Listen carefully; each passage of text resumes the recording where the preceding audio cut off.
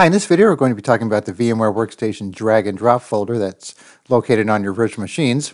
So what this is used for, so let's say you copy some files from your host to your VM, it'll put them in this temporary file location, and then once everything's copied over from the host, it'll move them to the location you want it to copy them to.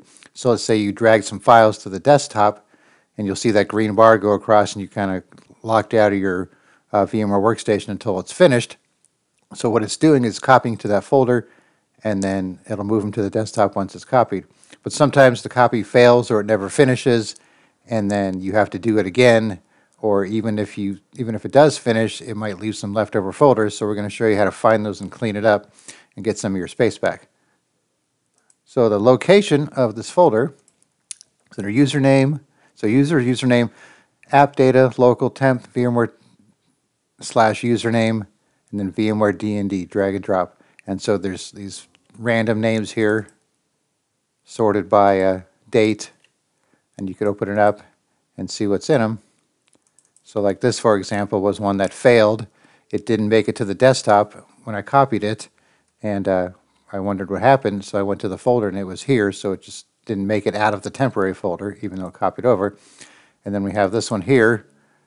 This one I just did for a test here, copied it over, and the files are still there, even though they did make them to where I copied them over to. So it's a duplicate set here. And then we have this other one,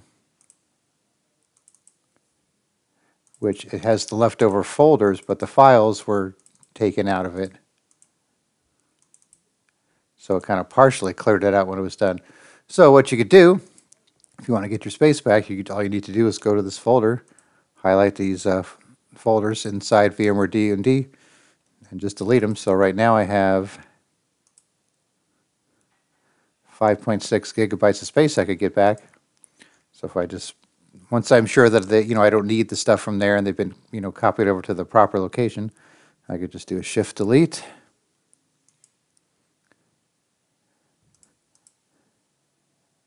And now that's cleared out.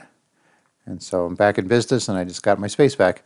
And so that's just one way to clear up space on your virtual machine. You could also clear up space on your host by clearing out files from there as well that are actually deleted from the virtual machine, but still technically taking up space on the VM, or I should say in your VMDK file. So we have a video for that. I'll put that in the description so you can check that out as well, so you can get some space back on your host at the same time.